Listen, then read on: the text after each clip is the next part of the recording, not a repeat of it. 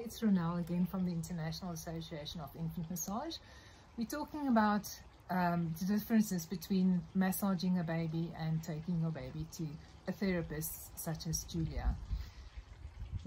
For us, it's really important to observe the right time to massage the baby. If we choose the wrong time, of course it's not us, it's the parent that's going to massage the baby.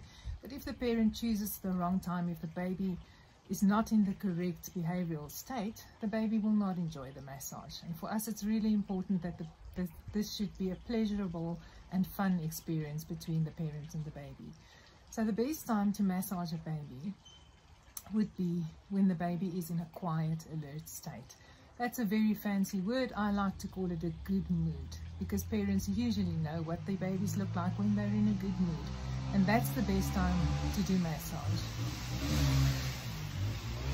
And whenever this changes, in other words, when the baby's cues tell us that the baby is not in a good mood anymore, then we know the baby has a different need, and that need must be attended to first before we can continue the massage.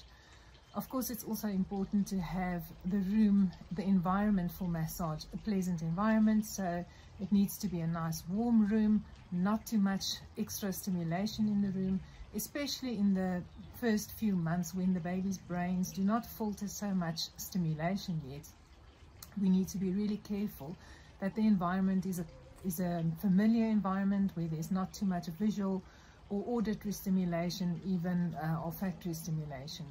And if we wanted to play music, because sometimes parents also need a little bit of relaxing music for them to relax to do the massage, then the advice would be to use music with a very slow sort of beat, like the typical spa or yoga music or whatever you would like to call it.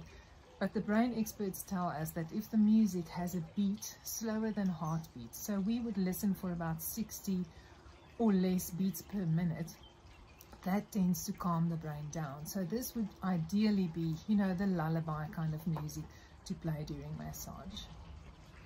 In terms of timing, coming for a therapy appointment, we are guided by practicality. When the parents are able to come, when I have free time, and it doesn't really have an effect on the therapy. In fact, I'm okay with seeing the baby when it's overtired. It gives me a lot of information of how it's able to regulate itself. So I'm not offended at all if a baby cries or pukes or poos or all of them, or needs a lot of uppies. That's information. We book a whole hour for the baby, but we really don't work on the baby for an hour. I want the parents to feel okay, to speak to me without feeling rushed. The baby will do a little bit of work. We'll work on the shoulder or the neck or the spine, have the baby take comfort in the parent, carry on a little bit. It's a very gentle process. So the amount of time we're doing therapy compared to the hour, there are a lot of gaps for the baby to rest and recalibrate everything that happened. I see parents often feel the pressure for their child to be behaving well and say, hello, Auntie Julia, and they'll keep telling the child, sit still, listen to Auntie Julia.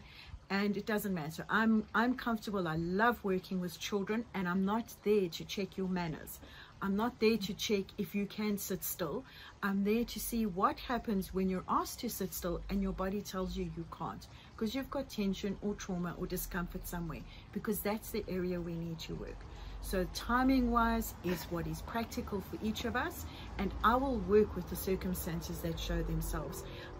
I've only in 15 years once had a baby cry for the bulk of the session. On the whole, they settle very quickly because they're extremely relieved to be freed of what's happening in their body, which is causing them discomfort. So timing, very different aspect for parents in massage and a child in therapy. I'm Julia. I'm a CranioSacralFascial therapist, and I love working with young children. This is Ronel. Julia, I'm so happy you spoke about crying, because of course, when a baby is crying, we will not massage the baby because that baby has got a different need. But we allow crying in our classes, and that's why we always say to parents in our classes, your baby is allowed to be a baby. We spoke about communication in another clip, and that's one of the ways that babies communicate is through crying. So we always allow the baby to be a baby, and like Julia said, they tend to settle quite quickly as well. And often we see all the behavioral states displayed during one session of massage. And you say your sessions are, you have an hour session. We usually allow an hour to an hour and a half for our class times. And that's also not doing massage for an hour and a half. That will be way too much for the parents and for the poor babies to handle. But we fill up our class time with some theory that we give to the parents. We have a parent-to-parent topic discussion. So the rest of our class is really fun as well.